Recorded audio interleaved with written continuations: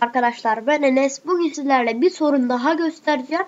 Bu sorunun adı arkadaşlar Windows güvenlik duvarı yok. Bildiğiniz yok arkadaşlar. Bunların hiçbiri yok. Sadece şurada bir tane hata gösteriyor. Bu yine böyle yapmak için nasıl yapacağınızı size göstereceğim. Beni dikkatli izleyin. İlk önce başlat. Arama yerine cmd yazıyoruz. Bunu yönetici olarak açalım.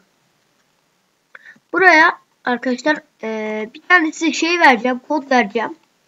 Şöyle bir kod arkadaşlar. Bunu yapıştırıyorsunuz. Sonra Enter'e basıyorsunuz.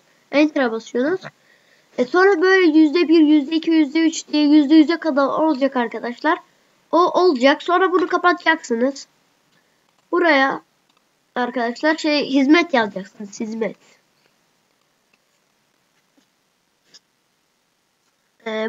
Oradakine tıklayacaksınız. Yerel hizmetleri görüntüle diye. Arkadaşlar buradan Windows güvenlik duvarı diye bir şey var.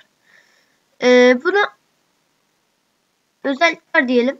Arkadaşlar buna şurada başlat yazar size. Başlat. Şu başlata basacaksınız arkadaşlar. Şöyle bir hata verecek size. Bazılarında başlayabilir, bazılarında hata verebilir.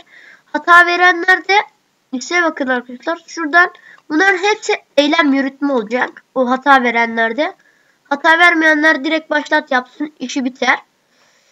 Eylem yürütme yapacaklar. Sonra bilgisayarı yeniden başlatacaklar ve onların da sorunu bitecek. Onların da sorunu bitecek arkadaşlar. Beni izlediğiniz için teşekkür ederim. Kanalıma abone ve like atmayı unutmayın. İyi günler.